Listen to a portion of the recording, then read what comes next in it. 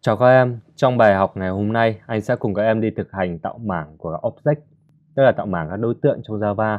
Cụ thể hơn, bài tập ngày hôm nay, chúng ta sẽ nhập vào danh sách nhân viên và sau đó in ra danh sách nhân viên ra màn hình. Thì cụ thể và chi tiết hơn, anh cùng các em đi vào trong code. Đầu tiên trong package đối tượng của anh tạo một cái class gọi là nhân viên. Thì trong class nhân viên này, anh sẽ mô phỏng đối tượng nhân viên. Anh có 3 thuộc tính, anh khai báo private string là tên, private string là địa chỉ và private in là tuổi, đúng không? Thì sau đó anh sẽ gen ra các hàm setter, getter bằng cách click vào source, chọn getter ở đây, anh click vào OK. Thì sau đó anh có các hàm instant dùng để set get giá trị cho các biến instant. Thì anh sẽ tạo constructor ở đây. Thì anh sẽ tạo một constructor default, anh gọi nhân viên. Thì anh sẽ tạo một constructor default như thế này. Và anh sẽ tạo một constructor thứ hai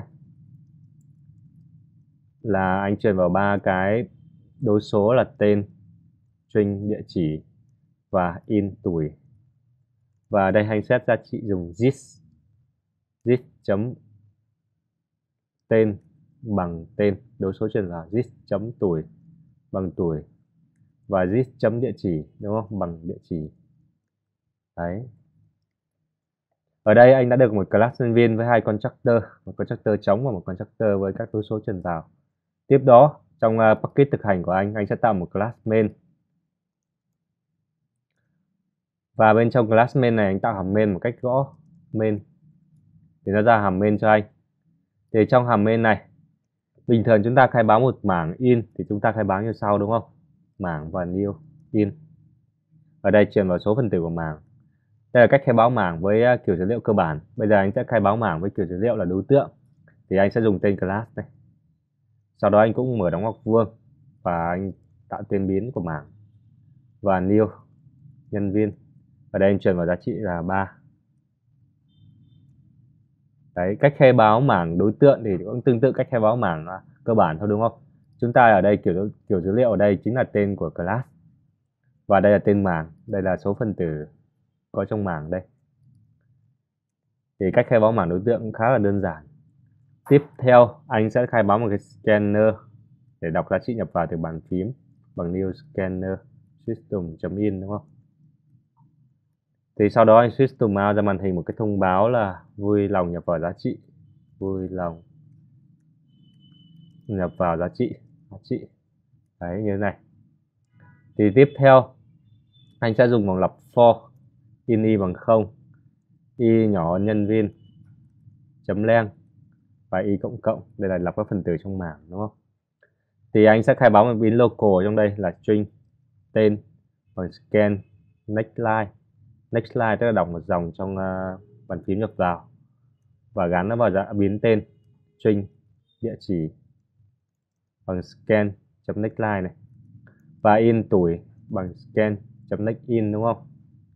Như vậy thì chúng ta có 3 cái biến local ở đây. Bây giờ anh sẽ gán các phần tử trong mảng. Ở đây phần tử của anh là nhân viên, phần tử ở vị trí thứ y sẽ trỏ đến cái đối tượng của anh là new nhân viên. Ở đây anh truyền vào cái tên này, địa chỉ này, dùng constructor thứ hai và tuổi. Như vậy thì anh đã có một cái đối tượng là nhân viên ở đây và dùng các phần tử trong mảng ở vị trí thứ y để chọn cái đối tượng này, đúng không?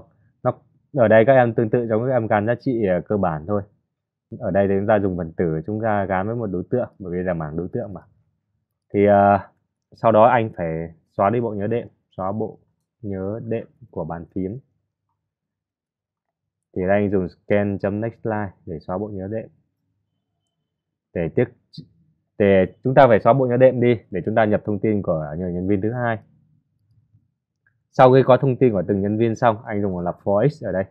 Thứ nhất là kiểu dữ liệu này, hai là tên biến này, ba là tên mảng này. Sau đó anh switch to mouse ra thông tin của từng nhân viên là nv.get, đúng không? Tên cộng với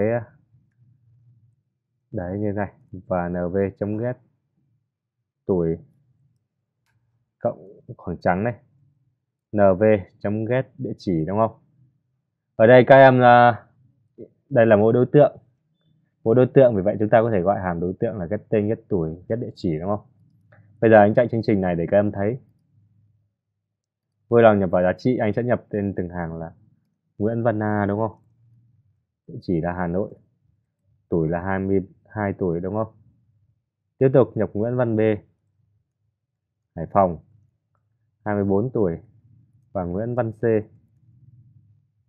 Hà Nam, 26 tuổi đúng không? Anh enter thì các em thấy cho anh nó in ra cho anh là ba cái nhân viên, tên là Nguyễn Văn A, 22 tuổi Hà Nội đúng không? Tương tự Nguyễn Văn C, 26 tuổi Hà Nam.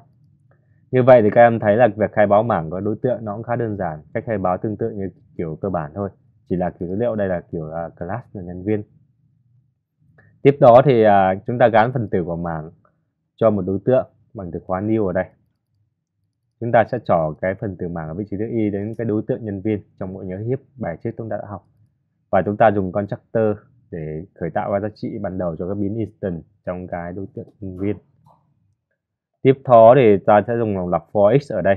Thứ nhất là for x kiểu dữ liệu thì tương tự kiểu for x của kiểu dữ liệu cơ bản thôi. Đây là kiểu dữ liệu, đây là nhân viên.